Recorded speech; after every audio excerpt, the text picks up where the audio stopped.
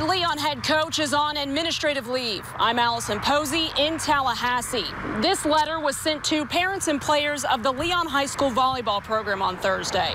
It explains how Leon head volleyball coach Angie Strickland has been placed on administrative leave after a formal complaint was filed against her with the school district. In line with district policy, Strickland was put on leave while a routine investigation is conducted. I spoke with Leon assistant principal and athletic director Riley Bell on Thursday, who said he wasn't given a timeline as to how long that investigation could last.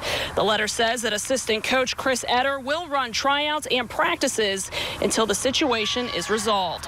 Strickland is entering her 14th year as head volleyball coach at Leon High School. She's led the Lions to 2 state championships, one in 2011 and one in 2019.